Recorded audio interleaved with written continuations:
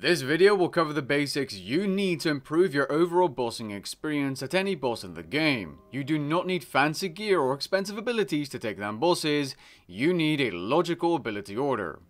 Whenever you're ready, grab your cup of tea, sit back, relax, and enjoy.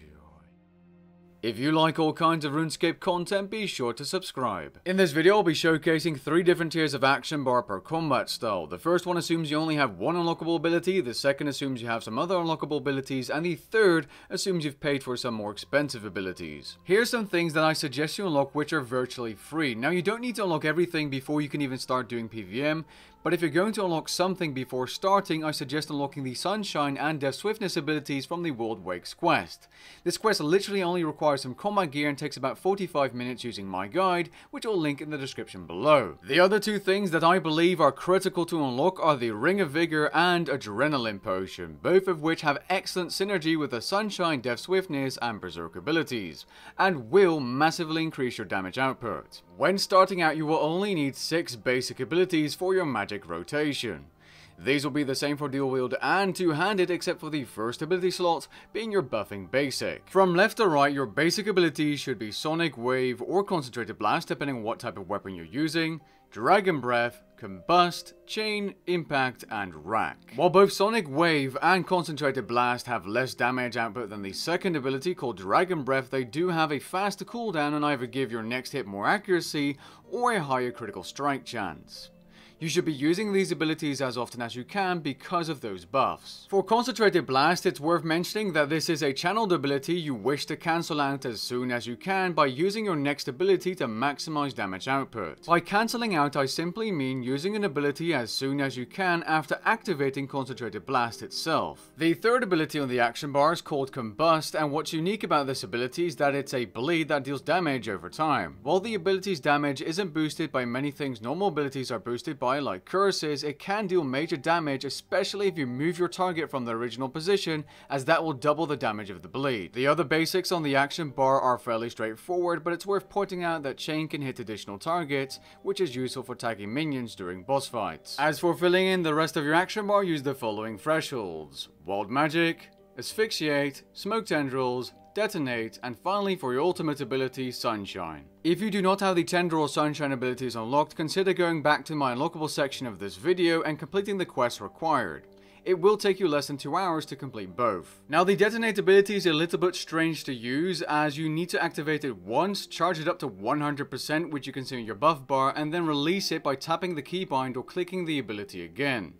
You can speed up this process to make this threshold better for one-on-one fights by using Blast Diffusion Boots. Now that I've covered the basic action bars, I do want to mention some alternative action bars which you can use if you have additional abilities unlocked. If you have the Corruption Blast ability, which is incredibly powerful AoE magic bleed, even on one-on-one targets, you're going to want to place it as your first ability in your action bar. This ability is unlocked by buying a Maz Capability Codex. If you have the Tuska's Wrath ability, place it after Combust on your bar.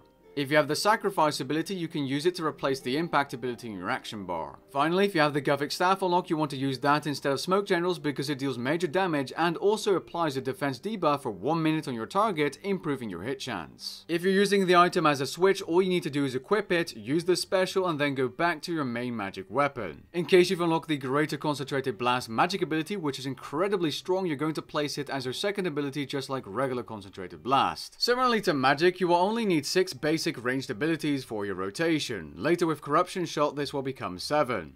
These will be the same for dual wield and two-handed, except for the first ability slot being your buffing basic.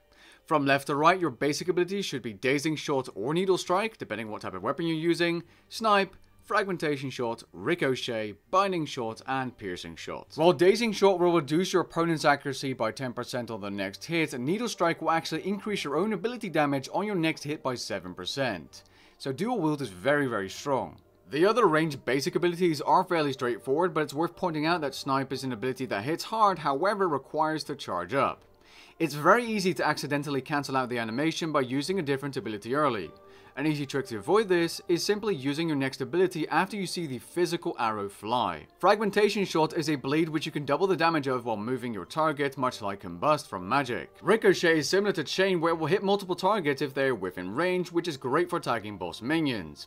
Alternatively, another trick for doing AoE damage is by using mechanized chinchompas with an offhand crossbow to turn all your attacks into AoE attacks. As for filling in the rest of your action bar, you want to use the following thresholds in this order: Snapshot, Rapid Fire, Shadow Tendrils, Bombardment, and then for your ultimate ability, of course, Death Swiftness. Now that I've covered the basic action bars, I do want to mention some alternative action bars which you can use if you have additional abilities unlocked. If you have the Corruption Shot ability, place it in front of your Needle Strike or Dazing Shot ability. If you have Tusker's Wrath, place it before Ricochet.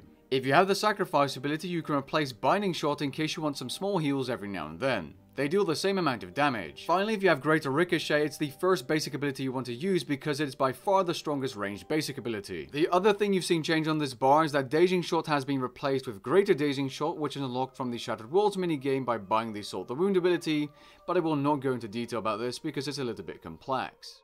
The 6 main melee basic abilities you want to use are as follows: Fury, Decimate or Cleave depending on your dual wield or two-handed weapon, Dismember, Sever, Havoc or Smash, again depending on the style of weapon you're using, and finally Slice. Fury is a channeled buffing basic that deals less damage than the next ability in your action bar, but buffs your crit chance by 10% when cancelled out.